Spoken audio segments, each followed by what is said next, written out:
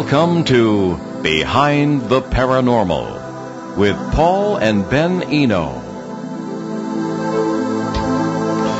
What happened at Marley Woods? Are we any closer to solving the UFO enigma than we were in the 1960s? Is the nature of UFOs changing?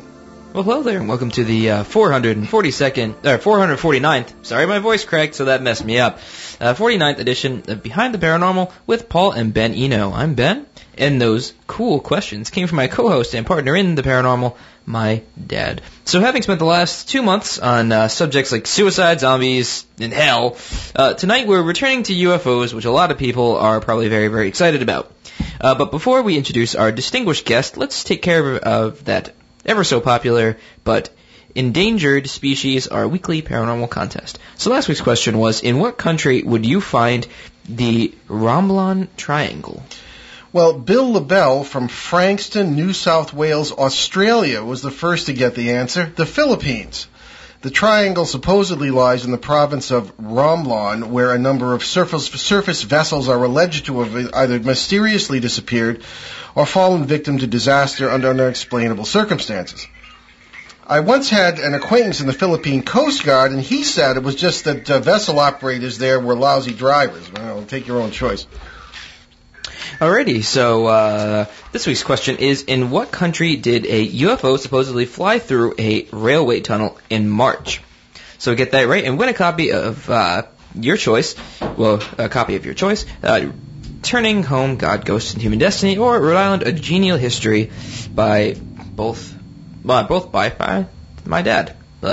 So call us locally at 401-766-1240 or from anywhere in the U.S. or Canada at 800-449-1240. Again, locally, that's 401-766-1240.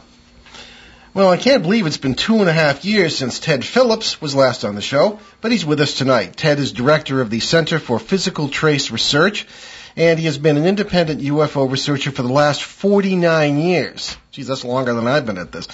I remember hearing a 1978 interview with the great Stanton Friedman, and he was praising Ted's work. Ted began investigating UFO reports in 1964.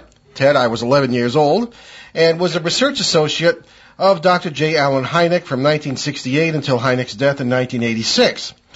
It was at Hynek's suggestion that Ted subsequently specialized in physical traces associated with UFO sightings and landings, and as far as we know, he has the largest UFO landings database on the planet. He was a member of a select team invited to meet with the United Nations Secretary General in New York, along with Hynek, Jacques Vallée, and astronaut Gordon Cooper. He is a regular presenter at UFO conferences and has been seen on the History Channel and many other radio and television venues. All right, so Ted Phillips, welcome back to Behind the Paranormal. Hi. So how are you doing this fine day, Ted? Well, I'm doing well. I did overhear your weather forecast. You're in Missouri, right? Yeah, South Missouri, and I just carried about an hour's worth of plants back outdoors. This is crazy stuff, man. Oh, yeah. Well, welcome to New England, at least for the next hour. So speaking of crazy stuff, let's get on to our subject here. So where is Marley Woods, and what's that all about?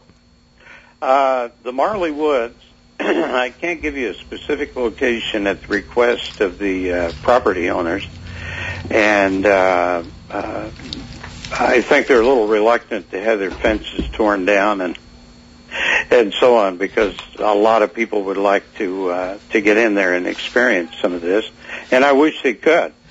But I can tell you it's in southern Missouri, northern Arkansas, and quite some distance east of Branson, Missouri, where I live. And that's about as close as I can get. And when I was asked to go down there by the property owners 15 years ago, I can't imagine that, I was actually kind of reluctant to go because it didn't involve at that time, any physical evidence. And the property owner, one of the property owners that called, told me, he said, well, we do have video that we've been trying to take.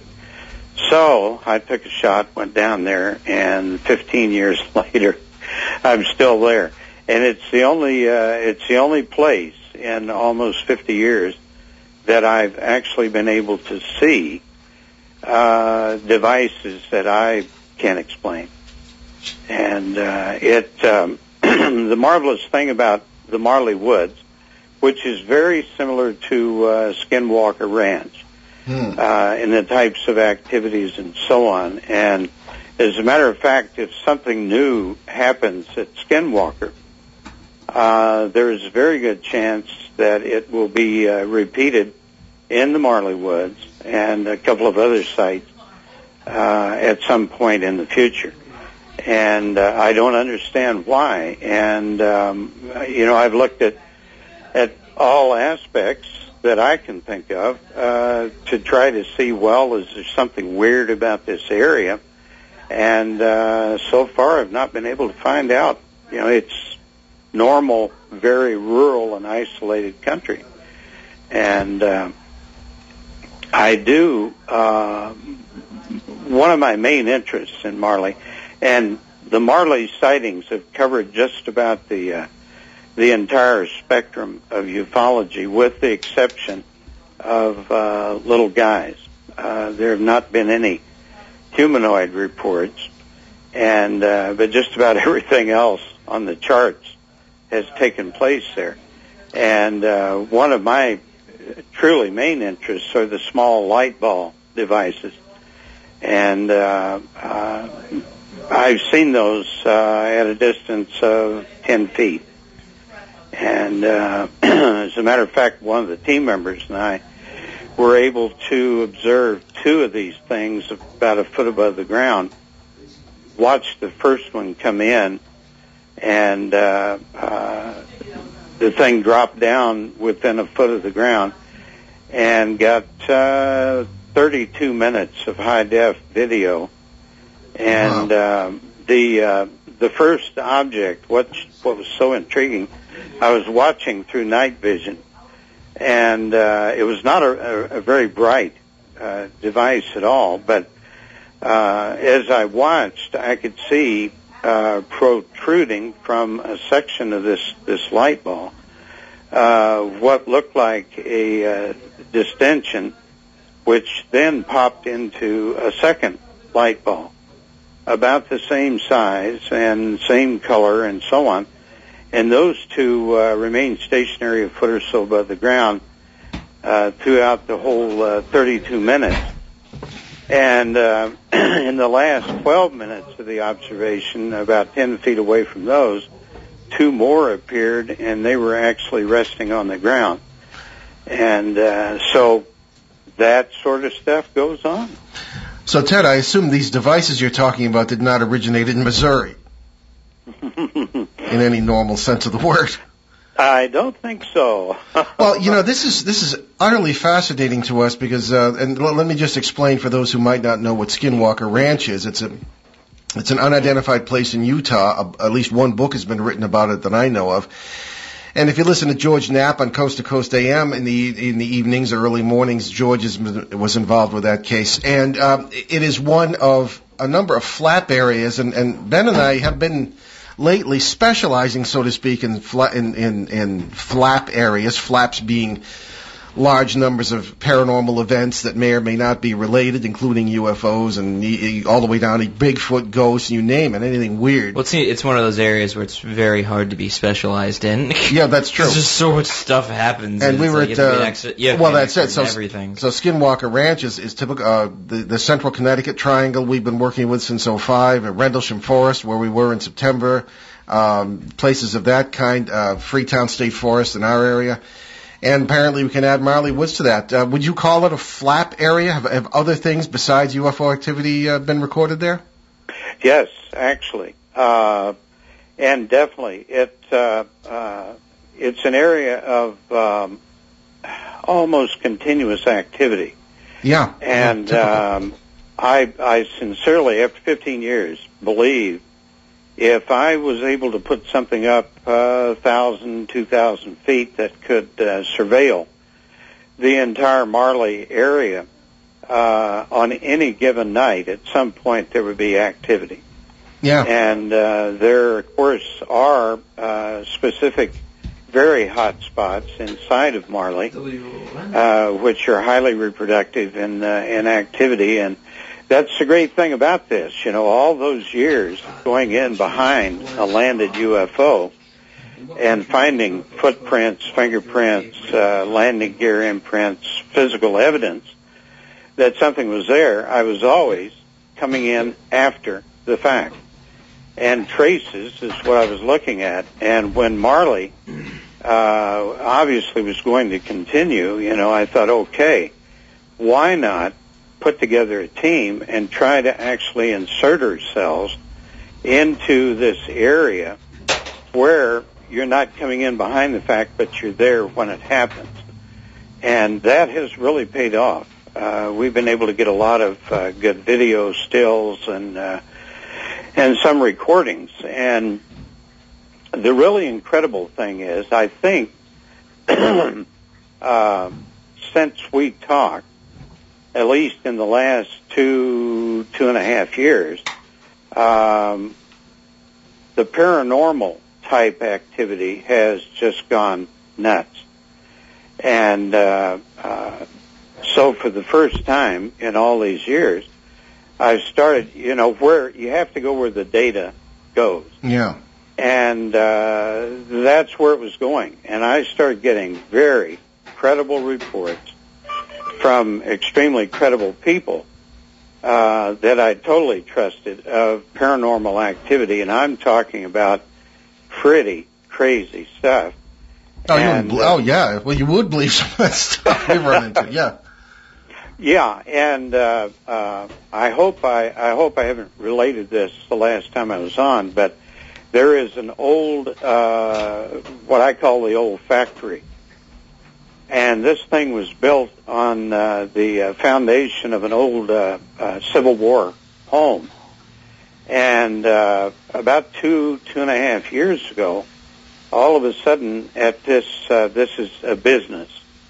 And all of a sudden, the night crew started seeing shadow figures and all kinds of really creepy stuff. And all of a sudden, the doors would start opening and closing. The lights would go off and on, or just off for a long period of time. And they would see these shadow figures. One of the best. They almost, a great number of them, and this is in still daylight, right after sunset, right before sunrise. And they would see actually humanoid sort of shadow figures, a dark mass, but with kind of a human-like form. Yep. And but the creepiest one, two of the people were working in there one night, and they saw this this black form come through the outside wall, and they said it looked like a sort of like a big turtle shell, and it just kind of dropped on the floor, and suddenly they saw what were like two legs, front legs pop out, two back legs pop out, and the thing leapt from across a 15-foot room, 10 foot up onto the opposite wall, and then went up to the ceiling, across the ceiling, dropped down to the floor, and went back out to the wall. And the people, it's really kind of funny when you listen to the actual witnesses, because these are good rural folks, and they've not ever gone public with any of this, and so they're highly credible. And two brothers were working in the old building one evening, and one of the brothers, you know how you get that feeling something standing behind you? Yeah, know it well. Yeah, but this thing just kept getting closer and closer and closer. And the guy who, you know, is a coon hunter, I mean, he's used to being out at night, he's not afraid of the dark, it got to a point, he bolted through the front door, ran to his pickup truck, sat in there for several minutes, and he knew he had to finish out the shift.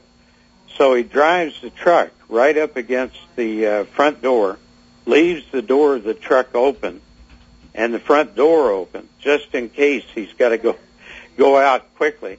And this whole process started up again, and he just dove through the front door into the front seat of his pickup and threw a lot of gravel getting out of there. And, you know, I mean, and you listen to these people, there's no question that this stuff is happening. And one of the team members' husband works there, and he has actually seen the same things, and he was an absolute skeptic. Nope, not Germany. And the I hope I haven't told this before. Hold on. It seems I was giving the wrong one of the first events at this old building, there was a 27-year-old gal working late, It is indeed Germany. and about 9 o'clock in the evening, This is Donna Fantoni, correct? she suddenly is overwhelmed with sorrow, depression, started crying. No reason whatsoever. It's a few miles away. And so she steps out the front door to try to catch her breath, and she sees what looks like an enormous dark mass You know the drill on how to get coming down, blocking out the stars, blocking out the driveway, blocking everything out outside of the building. And the doors start opening and closing, the lights are going off and on, and of course she runs back into the building, and she's trying to call her boyfriend to tell him that this is going on. Phone's dead. And so she runs into the back office room, and as she goes through the doorway, standing 6 feet from her is a tall shadow figure with some kind of a hat, and she said a face more like an animal than a human, and that was it, man. She bolted through the whole building, and all of a sudden everything stopped, the stars were visible, and her boyfriend is coming up the long drive to pick her up, and that was the initial event that I became aware of. Yeah. So amazing stuff. This is very much like the Central Connecticut case we've been wearing. I mean, we get this stuff day in and day out. Odd life forms seemingly bouncing around and this sort of thing. In Rendlesham Forest, too, people are coming forward now indicating, as you know, that the 1980 UFO landings and events were just the tip of the iceberg. I mean, there are still people now receiving these codes and things, and weird things happened to us when we were there. It's really amazing. You know, one thing you said, Ted, that really piqued my interest, everything you said piqued my interest, but particularly the corresponding phenomena occurring from one place to another, that is something we are just getting into with the sites that we're looking at. Can you give some examples of what has happened elsewhere and some sort of mirror phenomenon going on at Marley Woods, say? Well, I know of 6 different areas, and since you guys are starting to look into this, which I'm very happy to hear, into the ongoing sites, I'll have to send you, I can send you all the locations with the exception of Marley. Sure. And, well, of course you already have, basically, Skinwalker, but there is a site in Romania that I am just lusting to get to. Yeah, I've heard of that one, too, yeah. Yeah, that's a totally wild series of things going on there, but there is a farm in Colorado. Let me see. I'll have to just pull up the others. Yeah, let us know. We'll do. We can. We're certainly going to have you on more frequently than we have, particularly because we certainly have the same interests here.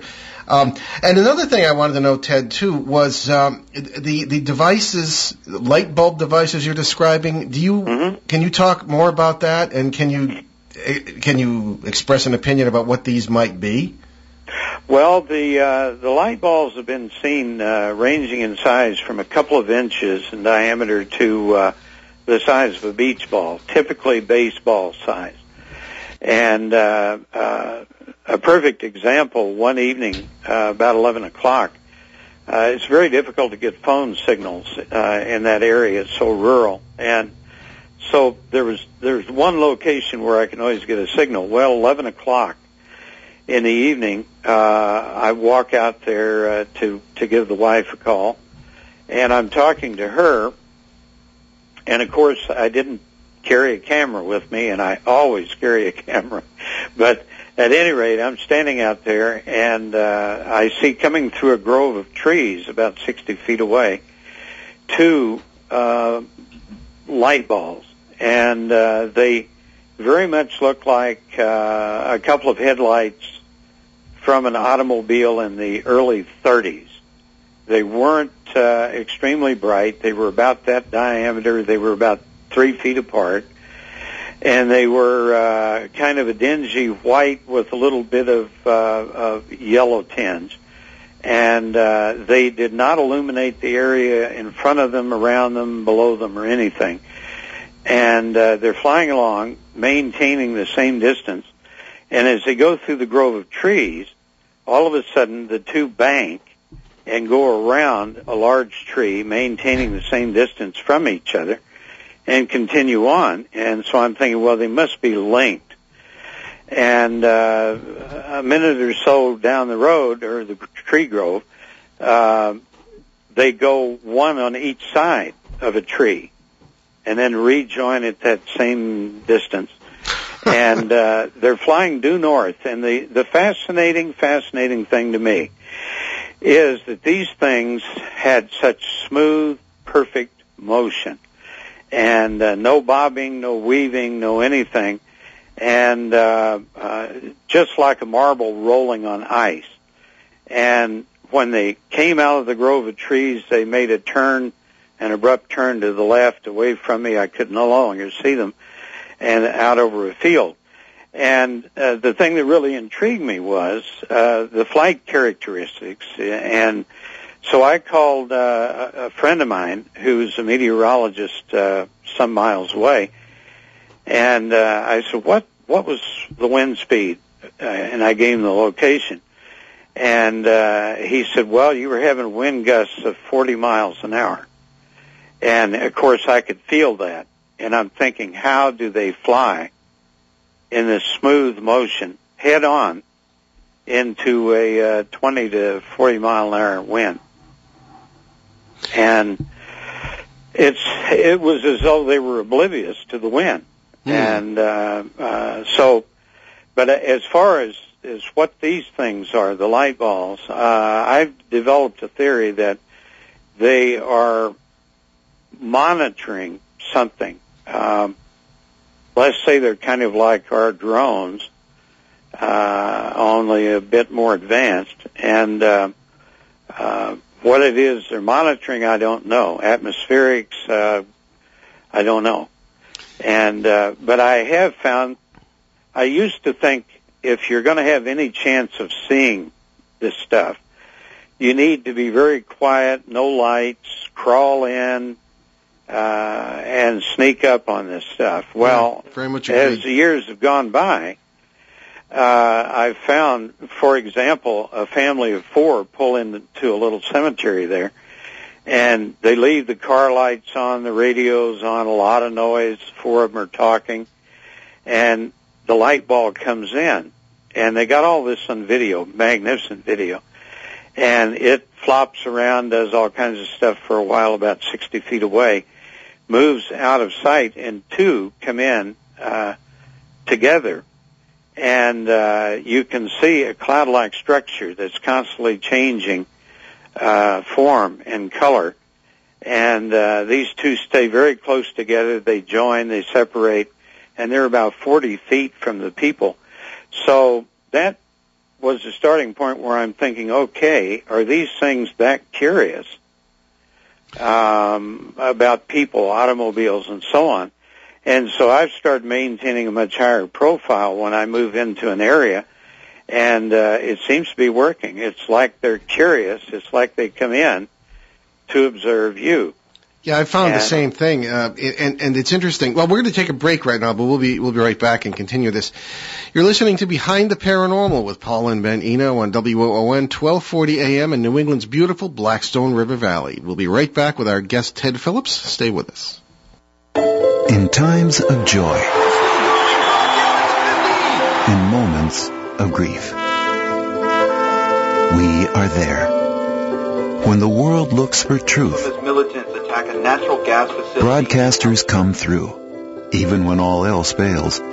Today, with more ways than ever to experience the moments that transform our lives, Americans still choose broadcast radio and television more than all other media combined. And our web and social sites are among the most visited sites in our daily lives. Once I bring you the video, do not go outdoors here in Ocean City right now.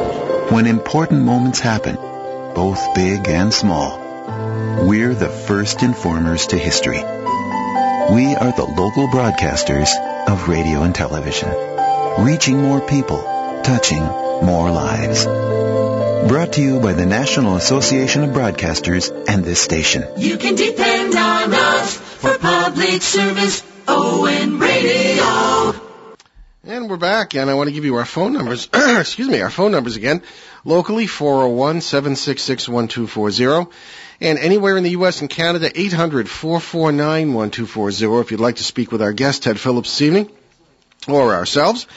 Now, Ted, we were talking, of course, about Marley Woods and all the bizarre things that are happening there and a number of other places, and you speak considerably more slowly than we do because you're from Missouri and we're from New England, so we're still getting a lot said tonight. Boy, it's amazing. These, what sometimes they're referred to as orbs, these light bulb kind of things, or light ball sort of things. And you suggested a theory that I've heard before, but you put it in such a credible manner that I think I'm going to really take a hard look at that. In our opinion, many of these orbs, they could be many different things. When they're on camera, you know, they could be snowflakes or certainly dust or something like this. Or moths, insects. And, however, or at least I have had, I don't know about Ben, I have had situations where they have followed me, done very much the same things you've described. We hear about them in many areas. We find them in areas that we feel are thin places, as Native Americans might say, places where the boundaries of parallel worlds are very thin, and they seem to feed around those areas. But the idea of them as monitors is a very good one. So again, we'll sort of consider all that. But there's also ideas that certain UFOs are actually living creatures in and of themselves. Yeah, and matter of fact, when Ted was on last time, I think we got into that a bit. Yes. Oh yeah, was that with you, Ted? I wasn't sure because I know we did it with somebody else. Well, Ted's the man for this stuff. I figured, so that would make sense that we did it with you. Well, that's it. So. Alrighty, so you've obviously, I mean, with the whole Marley Woods thing, I thought that was going to answer the next question, but what? I'll ask you anyway. What's the most remarkable UFO landing case you've ever encountered? That's difficult. There are actually so many in their own way that are very excellent cases. Of course, I always have to think of Socorro, New Mexico. And that was the first trace case, as a matter of fact, I investigated. And I did it independently. Alan Hynek was there. Ray Stanford was there. The Lorenzens were there. But those were all in my future. They didn't know me. I didn't know them. This is a very famous case. Oh, yeah. And a very excellent case. I had the fortune of talking to Lonnie Zamora on 4 different occasions. He was the police officer who actually saw the landing, right? Yes. Yeah. And so extremely credible. And this guy, you know, he was not selling a story. And the physical evidence greatly backed up what he had described. And, of course, one of my very favorites is the Delphos, Kansas, which I pretty well talked to death. But by the way, I did a book called the Delphos Landing. Ah. Pretty unique title. And I just got word from the Fund for UFO Research that they're bringing out a new edition of that. Oh, well done. And it's the most complete report. It has a lot of the analysis. And I had a call a couple of weeks ago from my old bud, Stan Friedman. Oh, yeah, we know Stan pretty well. Yeah, and he said, hey, can you send me a copy of this and this analysis? Which I did. And the coolest thing in the conversation, I've known this guy for 40 years, and he basically, as you well know, is an E.T. Person. Mm-hmm. I don't mean he's an E.T., but he's... well, I've always wondered about Stan that He did way. like Reese's Pieces. Well, yeah, he did like Reese's Pieces. But anyway, he is a well-grounded scientist, mm-hmm. and he began this phone conversation with, Ted, I am so pleased to hear that you're starting to look into the paranormal side of this stuff. And coming from Stan Friedman, you could have taken a feather to me, man. I know the feeling. He said that in the show one time and kind of surprised us. Yeah. So I think a lot of people now are coming around to possible connections, and I go beyond possible. I mean, I'm convinced there are.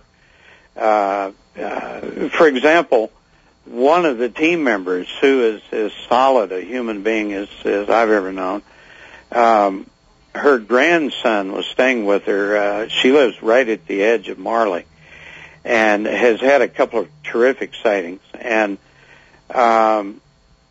anyway, she's in the computer room, and her 7-year-old grandson is sitting on the sofa in the living room.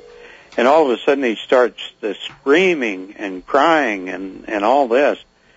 And she runs in the room, doesn't see anything, and he's shaking, and he's absolutely terrified, crying. And he said, did you see it? Did you see it? And she kept saying, what? And finally she calmed him down enough. He said, a light. And she said, what did it look like? And he said it was a round blue ball. And finally, when he was calmed down, he said it came down the hallway into the living room, and it was moving directly at him. He stood up, and it reached a point about arm's length from his face, and he screamed, and it vanished. Wow. Now, the question is this. I have witnessed exactly the same sort of thing out over a field in Marley. And if it's flying over a field, it's a UFO. What is it if it's in a house? Is That's it a precisely UFO, what we asked, paranormal? the context. Yeah. And the line is becoming so thin. So much of this activity interacts. And you see what used to be the typical UFO as far as the smaller objects, now moving into the paranormal realm, or what we've always perceived as paranormal. Mm-hmm. And right now I've been asked to investigate perhaps the most active haunted house in this country, maybe in the world, I don't know. But the witnesses, multiple witnesses, of the very highest caliber, I can't identify them because of their positions, but sure, they call me, and this is some distance past Marley, and they, in a group, went to this house, and they captured the clearest EVPs that you could ever imagine with just simple voice recorders, mm-hmm. no ghost hunting equipment. And they saw full-body apparitions and just about everything you can imagine. And so one of the individuals is the son of one of my team members, and he called her and he said, Mom, you and Ted got to come and check this out. And so then he contacted me, and right now I'm setting up the I think I'll be going there next week. And, well, we'd love to hear about that. The entire Connecticut situation with us, it started with ghost reports in 2005, and the woman called us because she read my book, Footsteps in the Attic, and said this multiverse thing is really the only thing that explains what's going on here. You know, legs hanging from the ceiling and walking as though they're on a surface that's in somewhere else, that kind of thing. And it has morphed into, it's still that sort of thing, but it's morphed into a UFO thing with military activity and a possible base. I mean, you name it. Really? It's going, oh, yeah. I'll fill you in off the air. But, because I haven't really written about it yet, except on the website. But in any case, so we hear you, buddy. This is, and one of the theories we're going on here, and this has been extrapolated upon by several guests who are into the whole 2012 business and the astronomical doings in the neighborhood in this particular period in history, which are very active electromagnetically, and we wonder if perhaps these are doing funny things with space-time and worlds are blending, and as the natives say, the thin places are getting more active, and so... Or even as simple as messing with everybody in general. Yeah, and that's all. Really, who knows it? But it is happening, and it's as John Keel might have said, the entire planet is haunted. Yeah, exactly. And you know, it's pretty incredible. I mean, I question myself sometimes because you know, I've always dealt with stuff that you can pick up in your hand, and I've had somewhat of an interest down through the years. I did see a full-body apparition as a young kid. That was the only thing that I'd seen up through the years. But and I thought, well, did I really see it? But I've had kind of an interest. And you know, Alan Hynek was very much interested in the paranormal. I never knew that. I met him before he died, but there wasn't much time to talk. Yeah, well, he didn't talk much about that side of things publicly at all. Well, he didn't publicly, but when we would have some free time, I remember one time we were in Boston and we were waiting to do a TV show, and we had about 4 hours to kill, and he introduced me to Uri Geller. And Peter Herkos and people like that down through the years. And so, you know, that was good enough for me. But when I was doing the physical trace stuff, and we had so many reports coming in, I would run into cases involving an object in daylight, an entire family, and physical traces, and then they go out and they're actually looking at the landing site, and they walk back into the farmhouse, and for the first time ever, plates are flying off of shelves, and they start seeing full-body apparitions. Yeah. And immediately following this, very close approach of a UFO. And and this was a metal device, or appeared to be metal, and very close to the farmhouse and so on. So, but I didn't have time to put the attention on that sort of stuff. And as a matter of fact, you know, when Hynek and Valet and Saunders and I did the AIAA sciences meeting in California, we were invited to speak, but we could not mention humanoids. Really?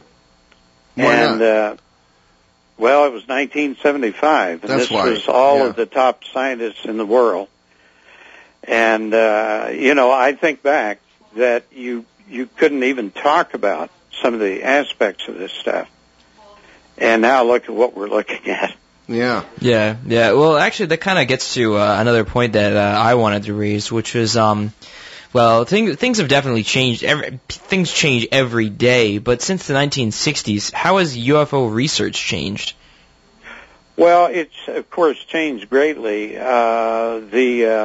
You know, we constantly say, gosh, if we would have had the technologies that we have today back in the 60s and 70s and so on, how much more we could have gotten done.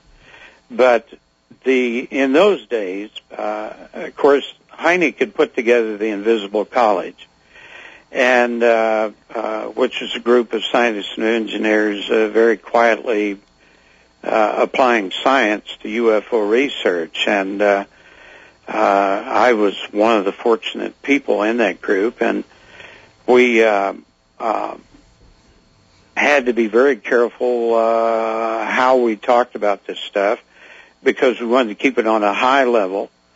And now the problem is, and we were actually out in the field investigating real cases, and now you've got a lot of people sitting in chairs in front of a computer developing a lot of different ideas based on not a lot. Tell us about it. So, and I mean, I'm glad people are interested enough to put in the time. But, I noticed not so long ago, some dude tried to knock down Squirrel, and it was just a totally stupid concoction. And obviously the guy had not been there, had not talked to Zamora, had not been on the site back in the day. Mm-hmm. And so, it's easy to start tearing something apart 40 years later when there's no one left to advocate for it. But right. No, that's true. I recall after Alan Hynek died, I was in great depression, because this guy was like a second father. And without Hynek around, it was different. And I basically dropped out of the whole thing for some period of time. And finally, I had promised Alan that I would finish Delfo's report and publish it, so I did. And I started up again. And I remember getting an email from Jacques Vallée, and he said, "Ted, I'm so pleased that you're active, but I'm afraid you're going to be very disappointed in how things have gone." Yeah. So, and it is true. It is true. Oh, one bit of an aside here, and I want to give you a chance to talk about where people can get that. But I don't know if our old friend here, we sit in the very booth where Joe Ferrier, the former publisher of Probe magazine, the late Joe Ferrier, unfortunately, was broadcasting his daily show from this station, and he was a well-known UFO figure in the 1960s. And Stan Friedman had known about him. I wonder if you had ever heard of Joe. He had a lot of famous photographs from Rhode Island that he took, and was a well-known figure around here. I'm sorry, I can't recall that name. I really can't. Well, no problem. He was a good friend of ours. But in any case, can you give us examples, Ted, of physical evidence that you might see or that you have collected? Mm-hmm. Yeah. To me, the most interesting, aside from witnesses watching an 8-foot ring form underneath an object, but as far as a scientific look at the evidence, the landing pad imprints.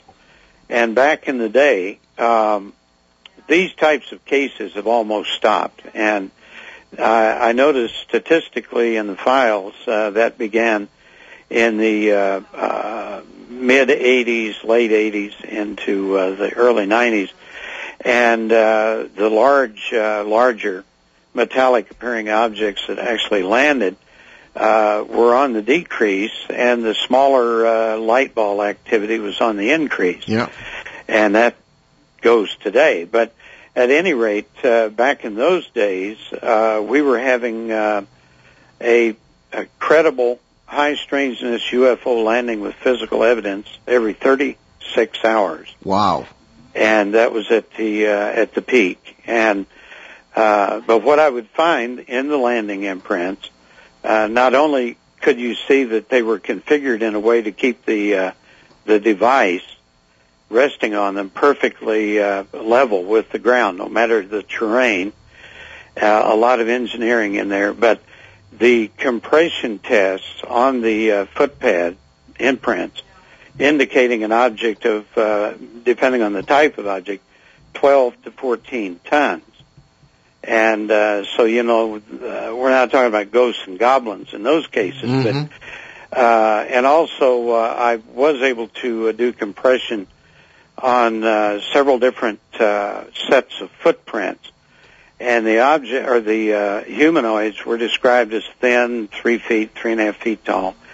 And the small footprints gave us a weight formulation of about 60 pounds.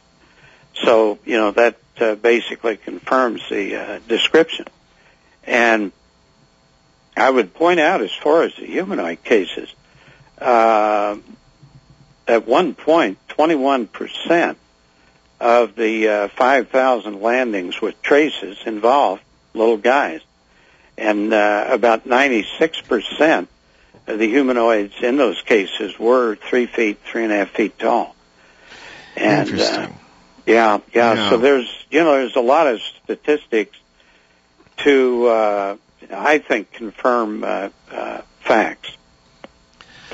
Well, the physicality of this stuff is something or the material nature. Oh, right, yeah. Like the radiation poisoning stuff people get, like burns and all that. Yeah. And we had Ed Furr Ed Furr, I believe is pronounced, on the show from Saskatchewan. Oh yes, that one. Yeah, and he was great. We spent an hour with him. I think it was on our CBS edition, but he was absolutely fascinating. Nice type of person that you've described. Very feet on the ground. Honest rural guy, and it was absolutely fascinating. His experience with 3 discs on the ground in his own field and this sort of thing. Yeah, actually, I went up there and I spent 2 days with Edwin. Oh, okay. Right after it happened. There you go. Yeah. And that's one of the top 10 cases. I mean, as far as the visual, he was within 15 feet of the near object. That's right. And the other objects extending on back.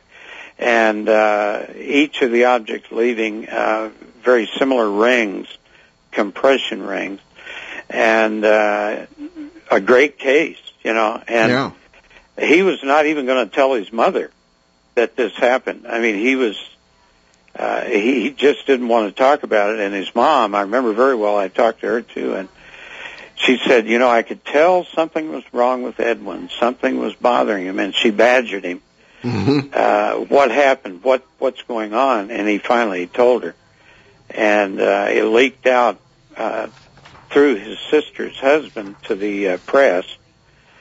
And by the time I got there, there'd been an estimated 4,000 people through the field. Oh yeah.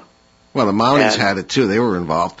Yeah. Now the RCMP guy, Ron Morier. I spent a lot of time with him, and he did everything right. He measured, he photographed, he had him roll a big tractor tire in there to see if they could replicate these kind of things. And I'll never forget, he told me, he says, whatever came in, came out of the air, and it left the same way.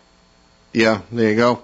Well, again, the physicality, I've had physical, people think these so-called ghosts and everything are spirits, but I've had physical altercations with poltergeists. I've been injured by them, and they were very physical, So there are commonalities here in at least the process that I think need to be looked at, and finally are. Yes. Yeah. So, all right. Yeah. Very good. Well, I'm so glad to hear that you guys are getting in to researching this stuff, and we need really to exchange information. We will. Definitely. I'm excited now, and because Ben will tell you I get excited easily, but this is a great conversation, and we'll be in touch off the air, and we're gonna. It's like finding it's just like finding Waldo. Where's Waldo? Right. Yes. Yes. One of the things that's interesting, and we like to ask the reasons for things, and as you know, on the last show we get a little bit into the notion of the almost the translation of these things from metallic objects with landing gear and weight, so many tons and this sort of thing, into these light ball kind of things. Yeah, I mean, like look at Reynolds, the stuff that happened to Reynolds from Forrest. Oh, absolutely. Yes. Well, you don't know half of it because you don't remember when you have these shamanic things happening. What are you talking about? No, what happened? You didn't even get out of the parking lot. No, you're talking about the sightings. Yes. Yeah, of course. Yes. I'm not talking about when we were actually there. Well, have patience with your old dad. Anyway, these things do seem to be changing. Why do you think this is occurring? You had speculated, I remember, that perhaps there's a different technology involved on the part of whoever's doing this, or what say you now? Well, I tend to go that way still, and I think it's you would expect some technological advancements over all these years, and what really I find interesting along this same line, and I hope I'm not repeating myself from the last show, but well, it's only 2 years ago. I wouldn't worry too much about it. All those folks are dead anyway. But we're talking to that audience in a haunted house somewhere. Yeah, maybe. Maybe. But anyway, if I can remember where I was going. Going from metal to light. The technology probably changing. Yeah. What I found with the 5,000 plus trace landing cases is looking back and back and back and back, and I found a strange line of little humanoid guys dressed very strangely. And the case that brought me to that was in Italy in 1954. An excellent case. Well, then I found a case in 1917, almost identical as far as the object and the two little guys dressed weirdly. And then I found cases from 1917 on up into 1954, and they're so incredibly similar. And I started thinking, well, surely they would change your clothes and the type of vehicle and so on. And then the light bulb came on, and I thought, but what if they were all leaving on the same day? Well, that's precisely the question. We could be twins. That's the same sort of questions that I would ask, because we're dealing with possibly different laws of physics, different something just popped into my head now, and I was like, why is it always like little green men or time travelers or something? And I was like, wouldn't there be tons and tons of other like creatures that would be coming here by spaceship besides just those like 4 categories of things? Yeah, well, hence the excellent question, and I was wanting a way to mention this. In the Marley Woods, 5 years ago, I would not even talk about portals. And in Marley, I have personally seen and videotaped a number of times a device that opens up over on Site 3, and you can see it from Site 1. And generally, and this thing is so incredibly bright that when it hits maximum, it varies in brightness. When it hits maximum, it would actually shut down the light metering system on the video camera, which was 0.8 of a mile from it. And this breaks my heart, but we're just about out of time. No. Yeah, we have to make way for the Boston Bruins and Toronto Maple Leafs here, but can you just very quickly give us your website, and can people get the book there? Well, the book they would get from the Fund for UFO Research, I think is what it's called. And as far as contacting me right now, I don't have a website, but they can hit me on Facebook, and I'll be the Ted Phillips squatted down by a huge old English sheepdog. Okay, excellent. We're going to be in touch off the air. We're going to do this very soon again. Ted Phillips, excellent. Thank you so much. Okay. Take care, guys. Thanks. Okay. Have a good one. Thanks for coming on. Many thanks to our producer, Ben himself. We'll see you next week, May 20th, when we will do an open line show. We have like a minute and a half. Okay, well, there's no need to rush here. I won't rush. I'll try to be like Ted and talk more slowly. Okay. Yeah, I mean, you just need to relax. So on our CBS radio edition on Sunday, May 19th, we will welcome back retired British official Gary Hesseltine, almost said Hellstein, Hesseltine, who will talk about UFOs and the police, and also report on the citizens' hearings on UFO disclosure in Washington, which he attended. Well, you're too busy thinking about hell the last few weeks. Yeah, I know. Yeah. Or I was thinking of Van Helsing. Right, that's it.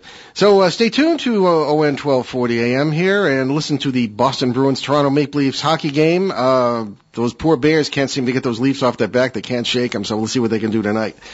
So we'll leave you this evening with a quote from our old friend Albert Einstein. I have no special talent. I am only passionately curious. So anyway, we will have Ted Phillips back very soon because really, really great conversation. Yeah, it was really fun. I wish we had more time to talk. Of course, just as he gets into the good stuff, I asked like a good question 3 minutes before it ends. Like, well, as our beloved station manager says, always leave them wanting more. So right on. So that's Paul. I'm Ben. And thanks for joining us on our great cosmic journey. And we shall see you next time. Return to this radio frequency 167 hours from now for another edition of Behind the Paranormal with Paul and Ben Eno.